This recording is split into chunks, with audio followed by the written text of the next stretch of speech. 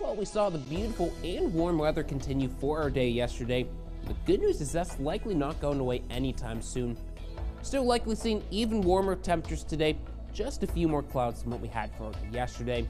As we start the morning, really not seeing a whole lot, just this very thin layer of those mid-level clouds. Still likely see some clouds this morning, but once the sun comes up, still likely we'll see some sunshine trying to poke on through. Those we zoom things out, really not seeing a whole lot for the northern half of the U.S. Just seeing some showers for down south like Alabama, Georgia, as well as the southern plains with another system up towards the northern Great Plains as well. So really just expect the sunny weather to continue over the next couple of days. Each day increasing sunshine just a little bit. Today, few clouds tomorrow. Tomorrow, a few clouds during the afternoon. But really Thursday and Friday, both days pretty much seeing sunshine all day, even though Friday likely we'll see pretty much clear skies all throughout the day.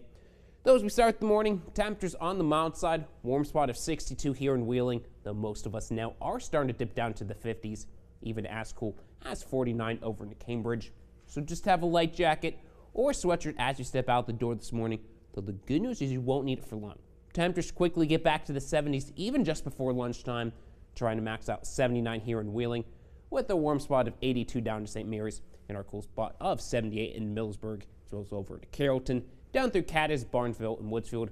So good chance that a lot of us will at least try to hit that, maybe even that 80-degree threshold for our day today. So it's going to feel good, and it's going to look good. Just noticing the layer of clouds we'll see this morning. Though we'll start to clear up by lunchtime, so mainly clear skies by lunch, but notice by 1 p.m. though. We start to see, like yesterday, these fair weather cumulus clouds start to pop up. Really won't hinder the sunshine too much. Those are just those fluffy clouds that you'll go outside and start to compare, like, oh, what does this look like? Those are those type of clouds. So really not going to notice much in the way of clouds throughout the day today, but tomorrow we do notice things change a bit. Temperatures still stay pretty warm. Most of us will try to get to the 80s tomorrow. Just will notice the chance for a couple showers to turn as we likely see a cold front moving through tomorrow afternoon. So 6 a.m., clear skies, and we'll stay pretty much sunny and clear for the morning. By lunchtime, we see this cold front starting to move on through. Even a couple showers that will try to move on through during those mid-afternoon hours. But by the time we get to sunset, we're going to see things clearing back out.